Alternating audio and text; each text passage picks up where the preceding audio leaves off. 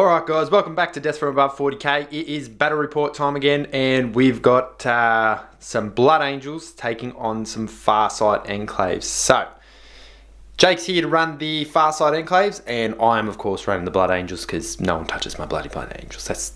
That's my army. Back it up. Well, they're all, yeah. Anyway, moving forward. So, what we'll do is we'll go through each army list, and then we'll break down what's in it. So we'll start with the Blood Angels.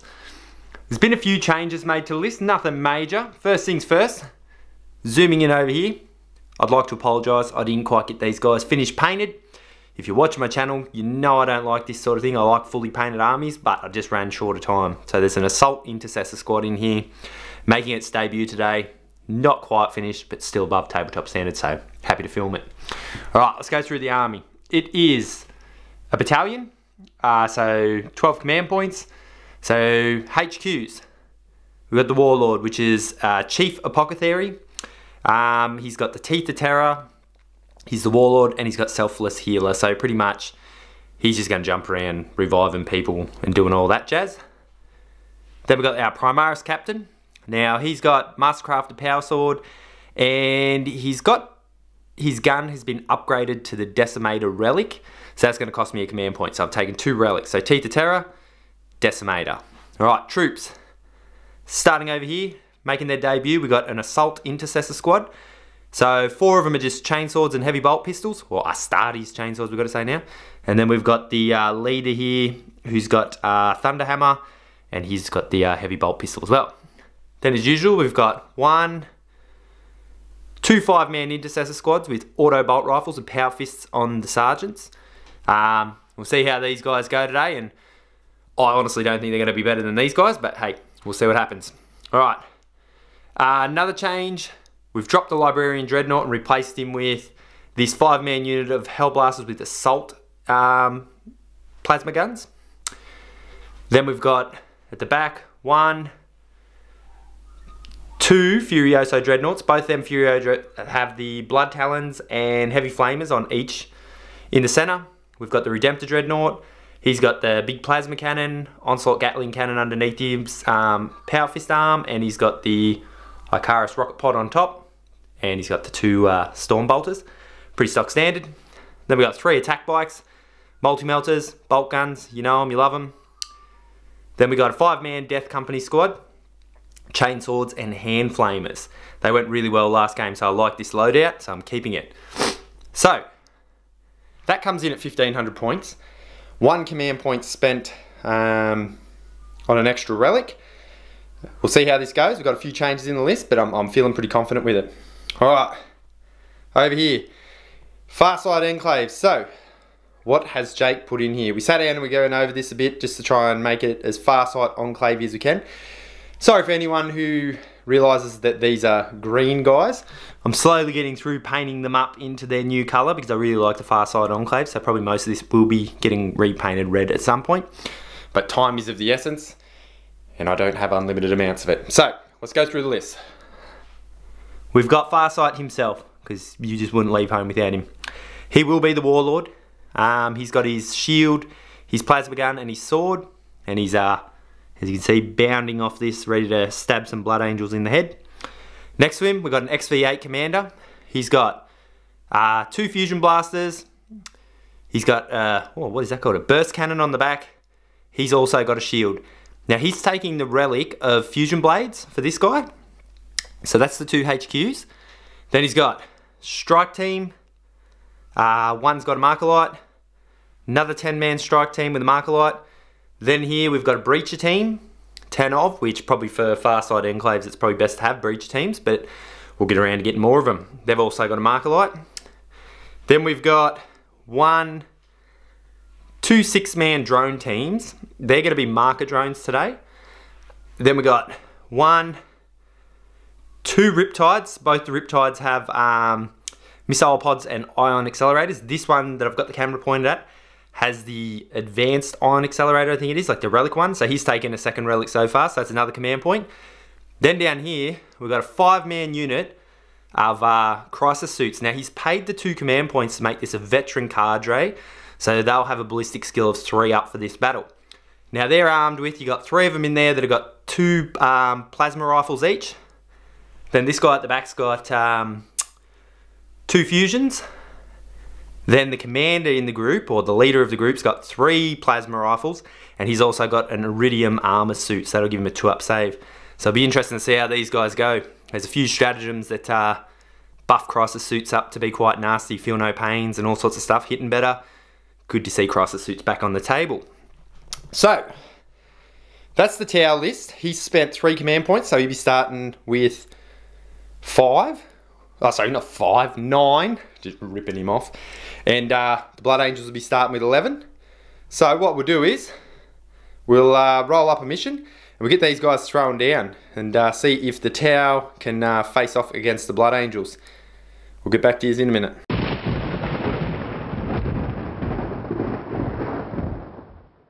Alright guys, we've rolled up a mission, and the mission is 4 pillars.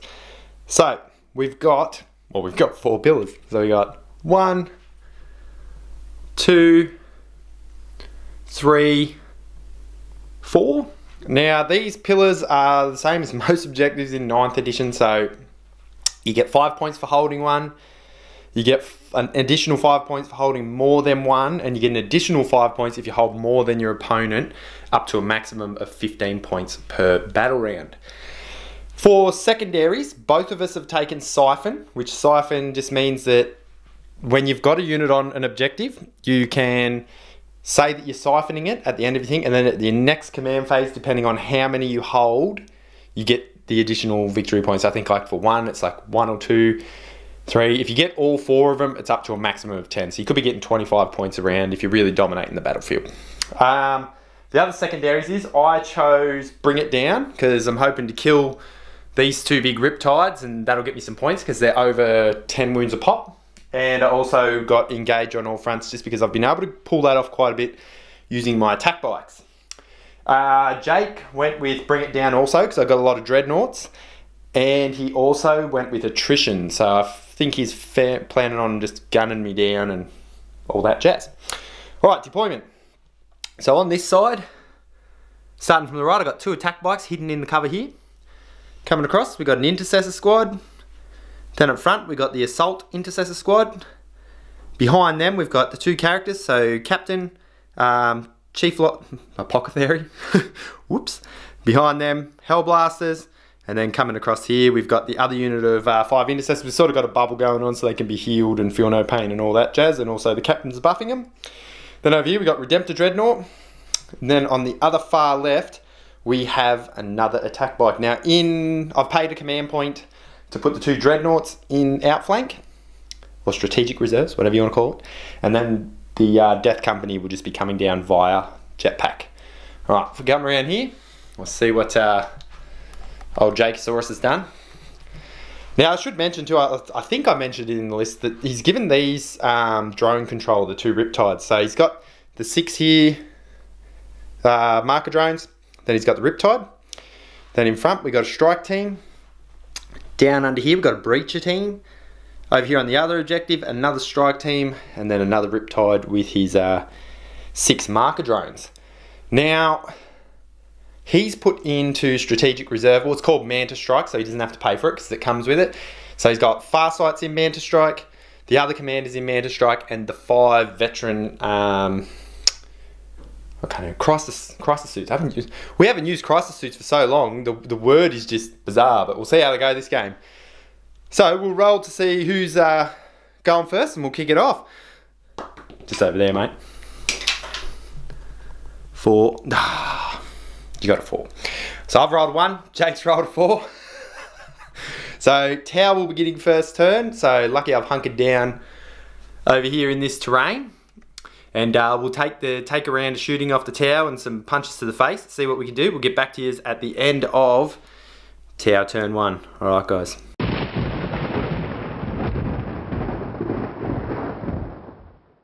Alright guys, end of Tau turn 1. It's been a little bit of movement, a little bit of shooting, a little bit of shenanigans. So, what did he do? The Riptide that was here sort of jumped from here across to here with his marker drones. This one sort of just jumped out as well. They were both just to get line of sight. All the Fire Warrior teams stayed still, they didn't move anywhere. And as far as shooting went, this squad of Markalites lit this dreadnought up with full marker lights. So between this big ion accelerator and these fire warriors, shot over here and they took 7 wounds off the Redemptor Dreadnought. I must say once again, that Duty Eternal makes a massive difference because it would have been more like 10, 11 wounds if it hadn't have been for that. So yeah, that's made Dreadnought super, love it. But anyway, so he took chunks out of that. And then over here, he only got 2 marker hits across here on the Intercessor squad, which is now 3-man, because 2 guys got blown away and 1 guy got wounded by this Riptide and all the Fire Warriors. So he's moved more towards the center because obviously at some point outflanking Dreadnoughts will be coming in. But yeah, pretty solid turn. He's on these 2 objectives and he's got lots of firepower doing some damage, but he didn't remove any units. No points were scored so far, so we'll get on with the Blood Angels' first turn and see what they can do in retaliation.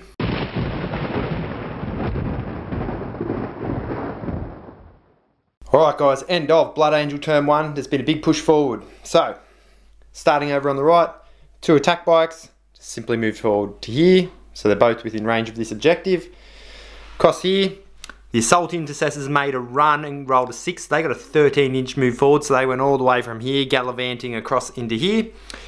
These guys ran up behind them. Then the Apothecary jumped in. He healed 1 guy and brought another guy back. So they're back up to 4. These guys ran up to here and made it to cover. The Plasma ran up behind them and the Captain ran up as well. The Dreadnought just simply stepped forward and this attack bike moved forward, staying in range of this objective. So that's the movement. Shooting wise over here, all the bolter rounds from here shot into the drones, killing, I think it killed only 1 of them, and then the multi-melter hits were deflected off and killed another 2 drones here. So nothing much to write home about on that side. These guys shot over into the Fire Warriors but didn't do anything because they're in cover there. Then over here, there's a combination of, I shot with these bolters, then the Plasma, then this guy to finish off the drones that were in front here because I needed to get rid of them. And then the big boy here shot over and managed to take 4 wounds off this guy, so damaged him a little bit. And then this sat over here. So that's it for this round. I killed 1 unit of drones and halved another unit of drones and injured a Riptide a little bit. But that probably wasn't enough killed there, so we're gonna have to see what happens when he retaliates with Manta Strike. I've got a funny feeling that those guys are gonna come down and cause me some carnage. So, we'll get back to you at the end of Tau turn 2.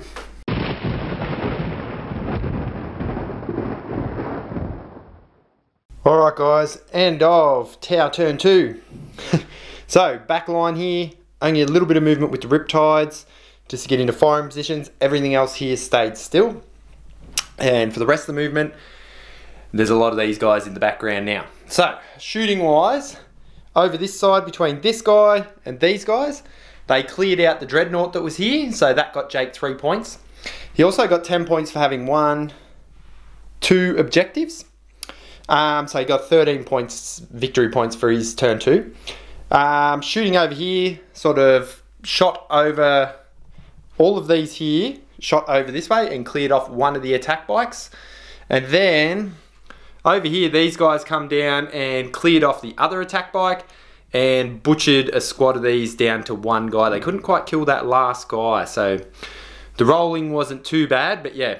So he's managed to pretty much clear out this side of the board, get rid of the Dreadnought, and put himself in my deployment zone with a lot of guns. So hopefully we're going to need to remove some of these guys because that's not a good day at the office. So good turn 2 by Tau, hit hard. He's forced me to now have to do something about my back line, turn around and retaliate. So we'll get back to you in a minute and we'll see what we can do in the next Blood Angel turn. Alright guys.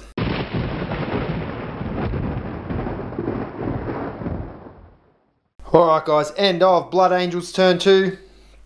There's been massacres and the Empress Justice has been delivered to these foul Xeno scum, but it's not over yet. It's not over yet, but we have delivered some blows. So what happened? Movement wise, this stayed here on this objective and just shot from there. These guys moved forward into here with the Captain. these guys moved up onto this objective to, what's the word I'm looking for? I don't know what the word I'm looking for. Anyway, contest it, that's the one. Then over here, the assault intercessors are all the way over here, and they're close to this objective. So, we've got a few things that happen, because on this side where the crisis suits were, so I brought on 2 dreadnoughts here, I dropped down the Death Company here, and the Jump Pack Sanguinary Priest and the small unit that was down to 1, he healed one of them, and they come across here as well. There's a bit of shooting into the suits with the flamers over here, but then I stopped because I was like, he's going to remove suits and then I'm going to not be able to get charges off. We managed to get the charge off with 1 dreadnought. The Death Company got in, and these guys got in. We wiped out the 5 crisis suits. Then he interrupted with the fusion blade guy, cut the dreadnought in half. Dreadnought exploded, wounded a heap of shit, including these 2 suits. This guy also copped a punch in the head off the dreadnought before attacking it, so he's lost 4 wounds. Farsight's lost 2, but they're both still in the combat. This guy's not in combat anymore. Farsight then cut down 3 of the Death Company, and he's locked in with the Death Company. These guys are free to roam. So it's just an absolute massacre over here. Coming across here, the plasma overcharged. One of them blew themselves up, and then they obliterated the Riptide that was there. Just absolutely pumped him. These guys ran forward, shot into here, killed a few Fire Warriors. Nothing to write home about. But as I said, contested. Now over here, these guys ran up, chopped through the Fire Warriors, consolidated forward in here, and then at the end of the combat, because you can with assault intercessors, thank you for everyone for your feedback as well, I appreciate it. We paid the 2 command points and fought again, and the Riptide's now down. He's lost 11 wounds. So he's actually very crippled now, and we're also over here on this objective. So, at the end of Blood Angels turn 2, that was a massive retaliation, but the game is not over yet. We'll let Tau have their next turn, see what they can come up with, and we'll get back to you in a minute. Farsight is still here, fighting hard. Alright, Tau turn 3 coming up.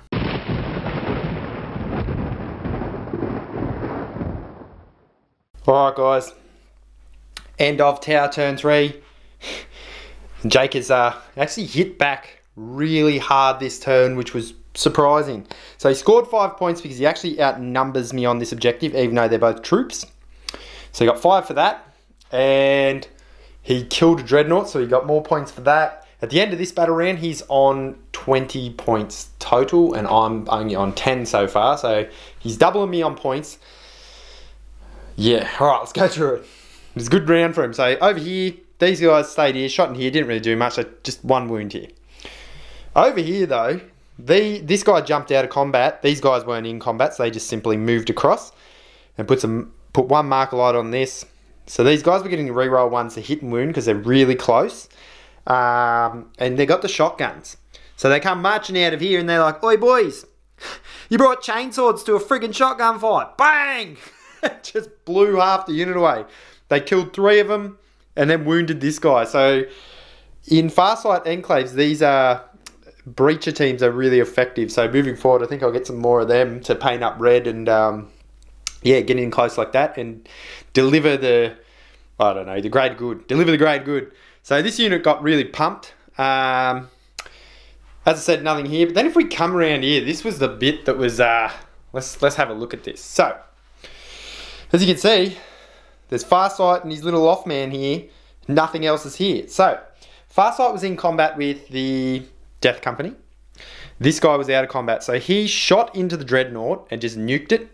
He did 10 wounds, and obviously the Dreadnought ignored 2 of them due to Eternal, but only has 8 wounds. So he carked it, and he actually exploded, but there was nothing near him to turn it. So both the Dreadnoughts exploded.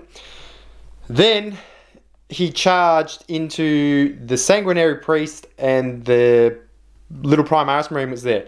This guy cut down the rest of the Death Company easily, and then this guy split his attacks, so 1 fusion blade for each guy, and cut down both of them. So 1 fusion blade cut down the priest and 1 cut down the Primaris. So they've cleared out this entire area.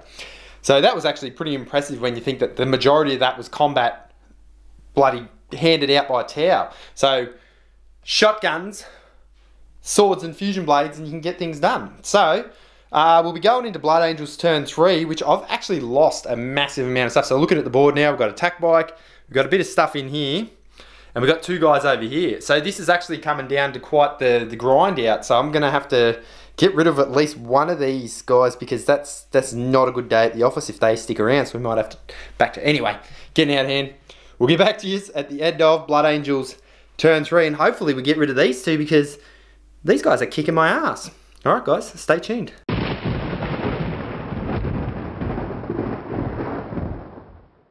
All right, guys, end of Blood Angels turn 3, and we've retaliated with severe vengeance here, carving up with the Emperor's Justice. So, the start of the turn,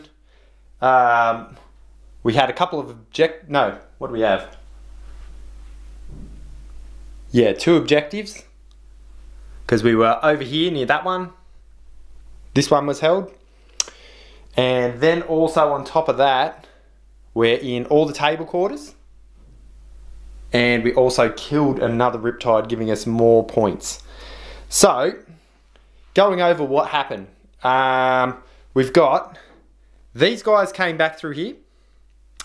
This guy stayed here. So between the shooting from these, we wiped out the 2 commanders. This guy killed one of them, and then these guys combined with the Decimator and the Plasma killed Farsight. They actually made a lot of saves. It was much closer than I anticipated. Over here, these guys obviously shot into these guys, charged in, just ruined them. And then finally over here, these guys charged into the drones and the big Riptide. They did the Overwatch, they didn't do anything. He managed to smash, just the Thunderhammer alone finished off the Riptide, because it's the Assault Doctrine, so it was like 5 attacks. And then I paid the 2 command points to fight again to kill the drones. And then they consolidated into these guys. So effectively, all Jake has left on the battlefield is these guys. So all he can do is retreat out of combat, and that's it for his turn. So that's a Blood Angels victory this round, because we're over here holding this. Like I said, we've got all these guys over here. You know, we can move these guys onto that objective, move that bike across onto here. We're going to be holding 3 objectives while he's trying to play cat and mouse with these guys over here. So, we hope you enjoyed that match. That was a real grinder, and the Tau actually put up way more of a fight than I was actually anticipating, to be honest. I thought that was going to be a little bit less of a grind than it was. But that Farsight bomb, I think with a few tweaking, coming down and doing all that shooting and causing havoc in the back lines is really effective. I've read about it on the internet before. That's the first time we played it since like 5th edition or something. So there you go. Jake gave man of the match to the Fusion Commander, who killed 2 Dreadnoughts, a Sanguinary Priest, some Intercessors, and other bits and bobs. He carved it up with those fusion blades. So that was really good to have him in there. And then Farsight did a lot of work himself, killing all the Death Company and a few other bits and bobs with his shooting and that. I'm giving man of the match today to the Assault Intercessors, because I've really enjoyed using them. I don't like the fact that they can't do anything while moving up the board, so they're kind of wasted for a turn or 2. But once they hit the enemy lines, they're fun, they're quite effective. It feels very Blood Angel-y, you know, so it was cool to play, you know. They charged here, first turn, then they threw here, and they've taken out drones, fire warriors, a bloody Riptide, so there's something to be said for that. So I don't know, might get some more, and also maybe look into making them veteran intercessors just for extra attacks and whatnot, so we'll see what happens. Anyway, hopefully you've enjoyed this, and we'll get back to the drawing board for the Farsight enclaves, because that's one of the lists we're going to be working on, and just trying to get that a bit better. Alright guys, hopefully you've enjoyed this, and we'll get back to you with another battle report. See you later.